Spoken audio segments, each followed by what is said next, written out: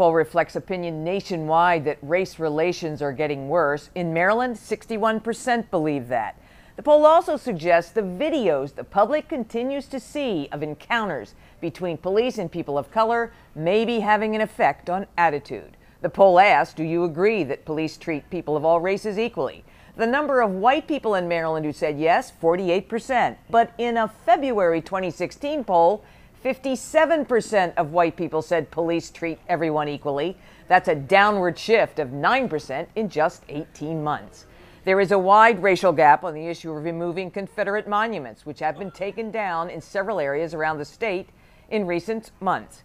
70% of black people polled in Maryland said monuments should be removed from public spaces. 38% of white people think they should be removed. Goucher's Malia Cromer believes the polling reflects how differently white people and black people see the purpose of the monuments.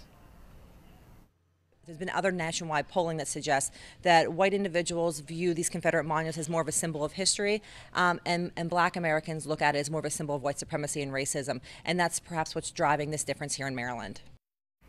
On the question of police-community relations, just 20% of black people in Maryland think police treat all people equally.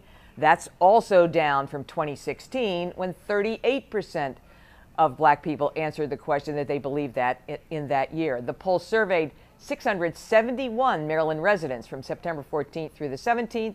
The margin of error is 3.8%. You can see the entire poll on the WBAL-TV app. Live in the newsroom tonight, I'm Jane Miller, WBAL-TV 11 News.